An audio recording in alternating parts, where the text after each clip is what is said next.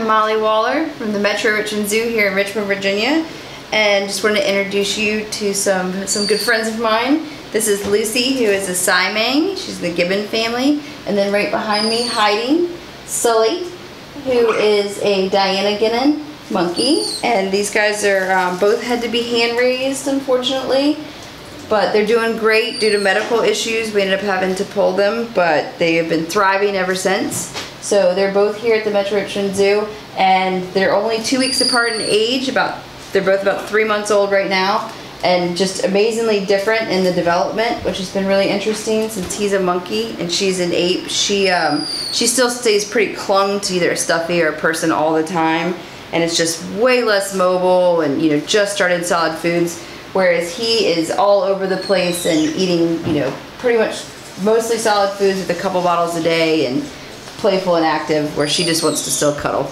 You guys can come visit Sully and Lucy here at the nursery that we just opened up. So they're a place where you can see them throughout the day and catch their bottle feedings. So come see them soon.